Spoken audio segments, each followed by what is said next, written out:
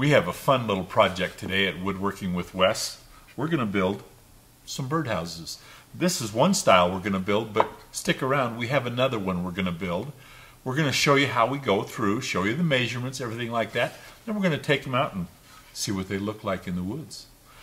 When I was a kid, the reason I like to build birdhouses, when I was a kid, about 150 years ago when I was in junior high school, I had an 8th grade science teacher that made us do a list of identification of birds. We had to do it for a project and we got graded on it. My dad loved nature, and so he would take me out for drives for this project, drive me through the country and point out all the birds, and he could tell what kind of bird it was by what it looked like and how it flew and how it landed in trees. My dad was way cool when it came to that, and I learned a lot. And I've always liked bird watching ever since. And to have a little birdhouse in your backyard, what a fun thing to do, and what a fun time of year to have a project just like this. Let's get started.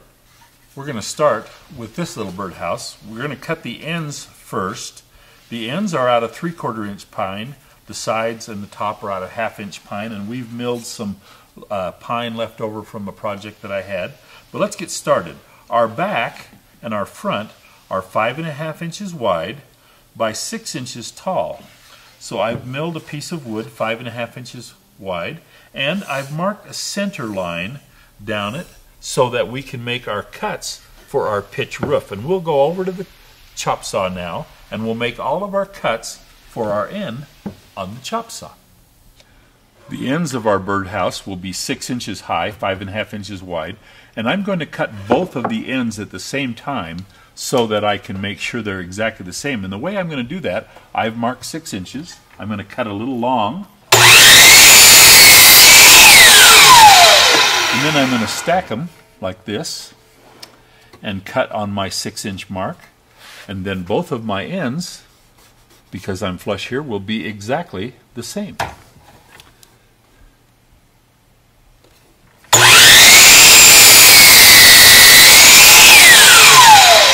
Like that. Okay, now our little center line is going to come into play when we make our 45-degree pitch roof. And our angle that we cut our roof will be 45 and a 45 cut here. So we'll set our chop saw there. We want to make our cut line up with our center line. That's why we marked our center line. And I've made a little mark on my chop saw that tells me right where to put my board, so that I know that my cut will end up on the center. And I'll make one cut, I'll flip it around and move up to my mark and make my other cut. So let's do all those cuts right now.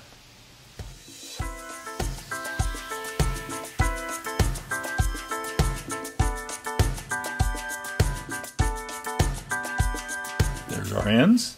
Now we'll make the other cut. We're going to set our saw at 15 degrees, and what we want to do is make a cut 15 degrees that will end up right at the corner of where we've already made our cut. Now, you can see I've already made a mark on my saw where to put my board, and we're going to do the same thing. We're going to line up with the mark that we've put on our saw and make all of our cuts to that mark.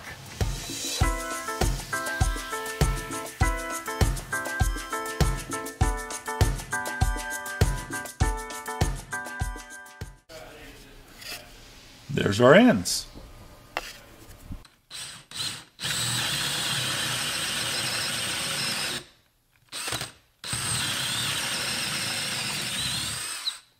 Okay, we just drilled the hole for our little bird to go in. We used a 1 3/8 Forstner bit to make a nice little hole for the access. The floor of our birdhouse is another piece of 3/4 inch. We've put a 15-degree angle cut on both sides, and we have cut it 5.5 inches long. That will make our birdhouse 7 inches total long, and we're going to just nail it in right there, just like that. So that's it's just going to be a quick face nail. We're going to use 18 gauge 1 1/4 nails. to nail this birdhouse together. Now, if you don't have a nail gun, this is easily done with just a hammer and some little brads. But I've been a cabinet maker for so long, I don't know if I know how to use a hammer anymore.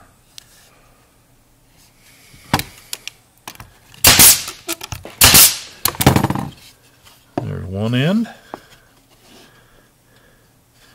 Just line up the ends of your front and back with the cuts that you've made on your bottom.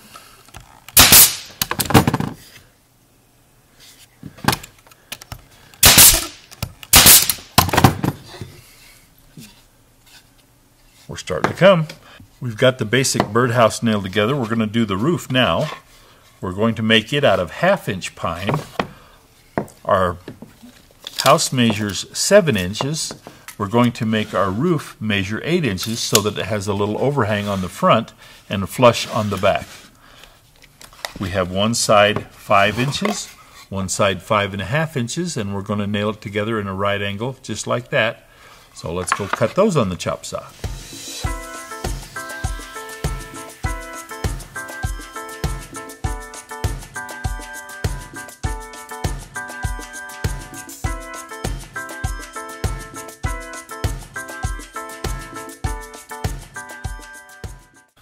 Okay, we're going to nail our top together 45 degree like this, and we're using 18 gauge 1.25 nails.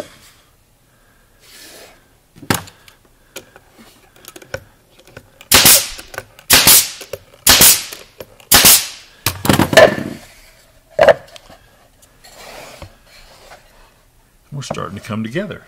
Now we're going to nail it flush. Let's go ahead and put the top on. We're going to nail it flush with the back.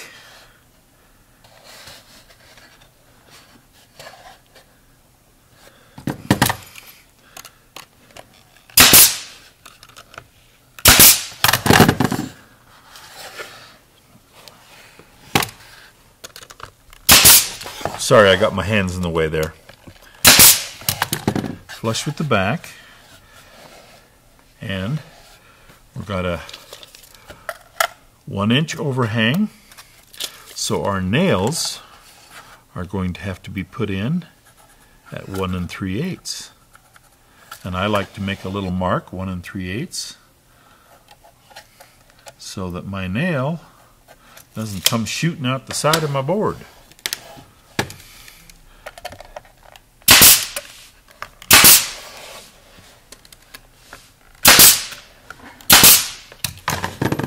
Okay, starting to get like a birdhouse. Now, the sides are a little tricky because we have an angle on the bottom and an angle on the top. But remember, this was a 15-degree angle, this was a 45-degree angle. So, when we make our side board,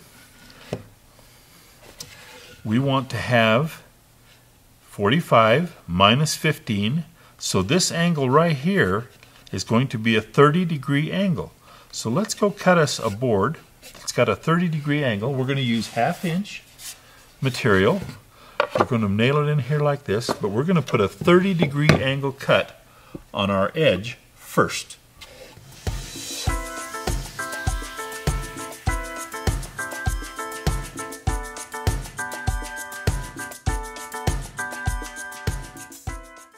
In order to make a true angle, I had to hold down really good on the piece of wood.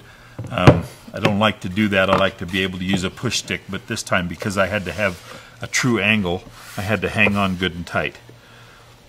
But you can see how my angle fits right underneath the roof of our little birdhouse. And so what we're going to do now is we're going to make a little mark right here, and that's going to be the other cut. And this is going to be a 15-degree cut. This one was a 30-degree cut. So let's go back, set our saw at 15 degrees, and make our other cut.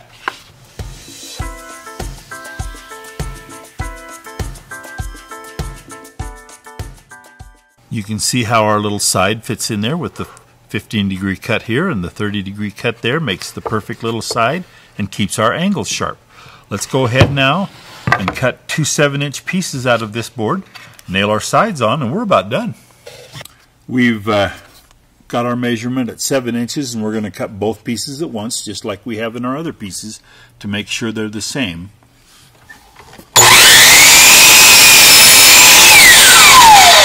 And there's our little sides right there. Let's go nail them on.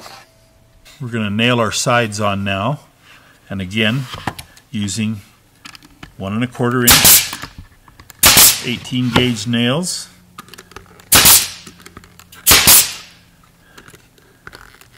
Two on each end, 1 in the bottom. We'll do the same thing on this side. You can see how that makes such a nice little side to our house.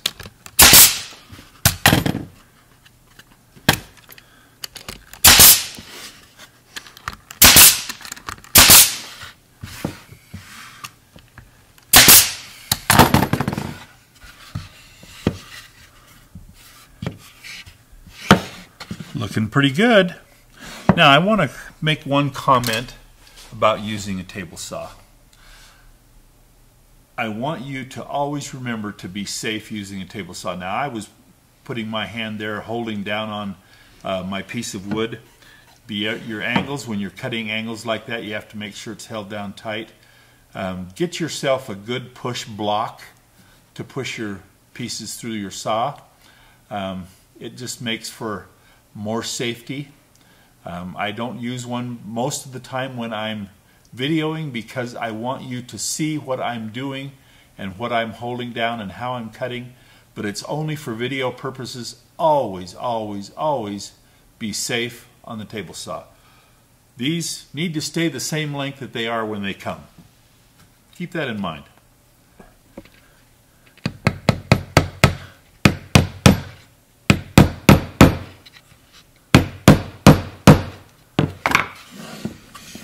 Okay, there we have it. We're going to take a piece of sandpaper and go around and smooth up our edges. And it's ready. We can fill the holes. It'll be ready for a little paint job and to hang out in your backyard off of a tree or up against the trunk of a tree.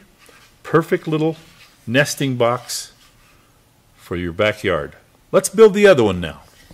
The next birdhouse that we're going to do is actually a nesting box that you could put permanently out in the woods or in your backyard, leave nailed to the tree or screwed to a tree. It's a very simple square nesting box. It'll have a lid on top of it so it can be cleaned out each year and ready for the next year's brood of birds. But it's a very simple box. It's square, has a little angle top on it. We've milled our wood to thickness and length, but let's go ahead and make a couple of cuts on the chop saw and put it together. This is a very simple little birdhouse that is great for those who want to be bird watchers. These are the side pieces to our nesting box.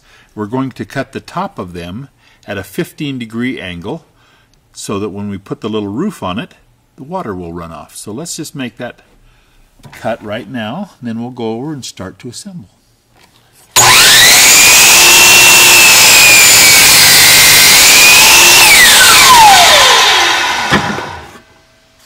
This is the back of our nesting box. This is the part that will hang on the tree. These are our sides. This is 15 by 7.5. Our sides are 4 3/4 by 12, and we're going to put them like this on our back, and then this piece is going to go on the front. And now we're going to make a little measurement here and cut our face piece with an angle that matches up to our sides. So let's make that cut next, and we need to have that distance be 10 11/16 10 11/16 long point with a 15-degree cut on our board. So let's measure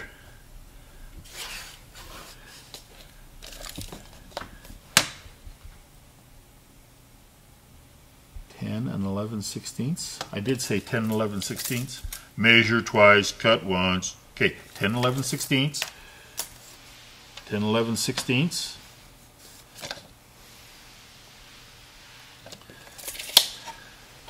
Let's take this over to the chop saw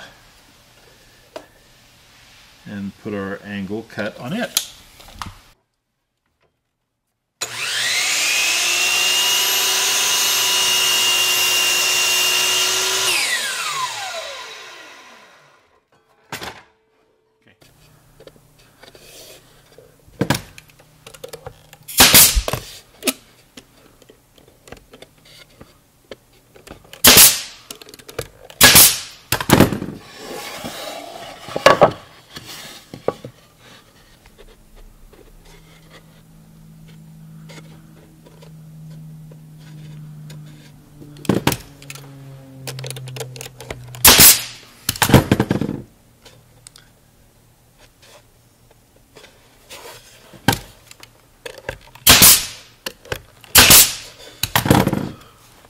Okay, because this is going to be a more permanent nesting box, I'm going to put some screws in here for more permanent application.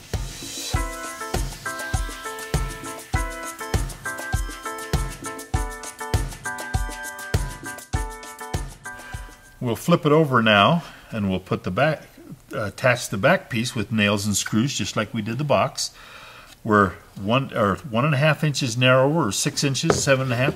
So we're 3/4 of an inch from each side, and we'll be flush to the bottom. So let's go flush with the bottom. Measure 3/4 of an inch in. Keep that flush right there. We're going to give that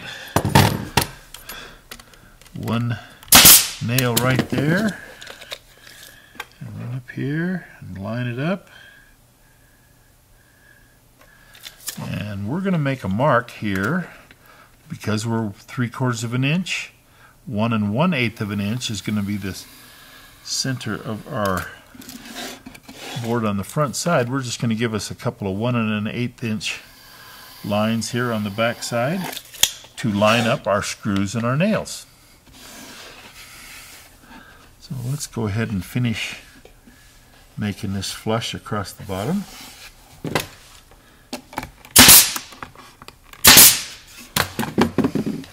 Let's check our measurement here to 1 1/2 or 3/4 of an inch right there.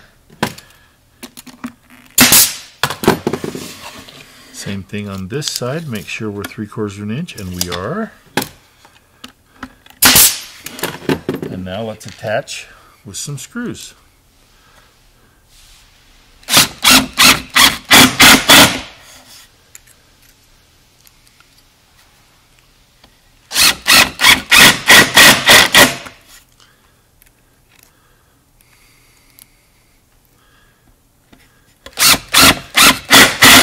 Okay, our back, our side, our front, everything's all screwed together. This is our box, and that'll hang just like that. We're going to make a lid, drill a hole. We're going to use a 1 3/8 hole on our Forstner bit again, but we're going to drill a little higher in this box. This box could actually be used by a woodpecker because woodpeckers like their nest way deep. And so by putting the hole up high, if a woodpecker would like to make this a home, we're also not going to put a little rest here for our bird. A woodpecker and other kinds of birds don't have a little stand on there. They like to just grab onto the side and go into the hole. So we're going to make this kind of a wilderness nesting box. We're going to hang it to a tree like that. But let's go ahead and make the lid and get done.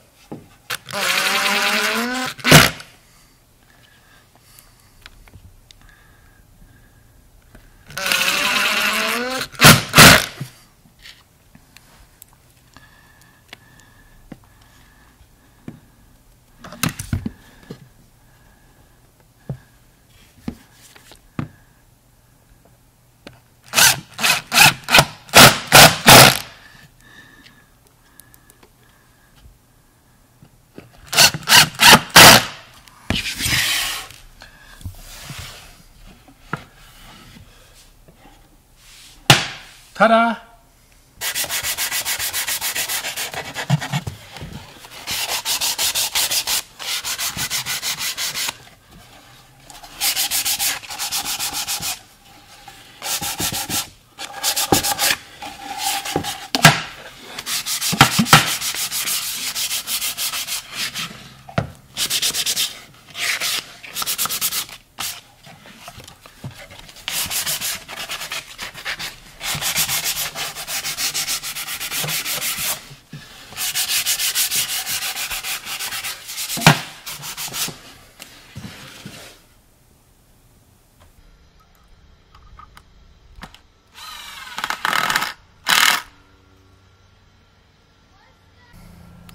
Well, we've got our nest box hung on our tree. We're going to hang this one from a branch up higher, but then we're going to have our birdhouses all installed, ready for the birds to find a place to nest. This has been a fun project and something that you can do for your own backyard, and we look forward to seeing you next time on Woodworking with Wes. Don't forget to subscribe.